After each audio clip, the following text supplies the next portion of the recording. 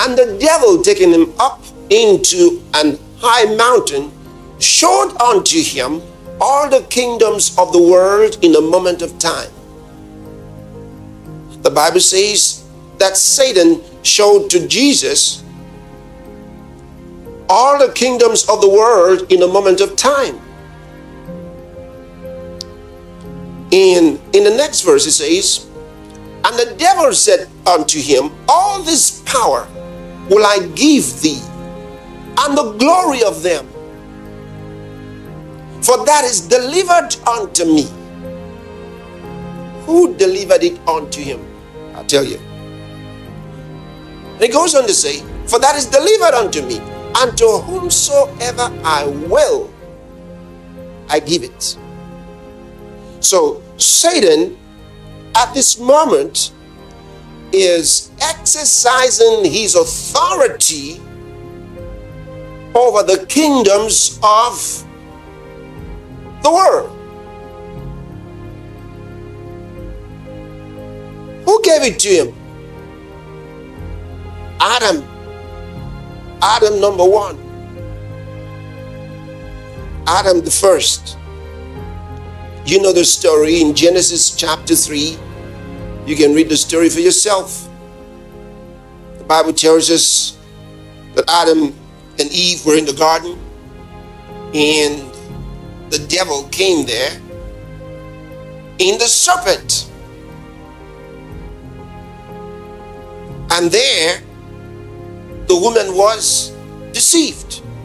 And Adam was not deceived, but the woman being deceived was in the transgression. Adam was not deceived. So what was his crime therefore? It's called willful disobedience. And that's treason against God. Why? Because by virtue of that disobedience, that very act of disobedience, he gave his word, his authority, his power to Satan. The Bible says you become enslaved by the one that you obey.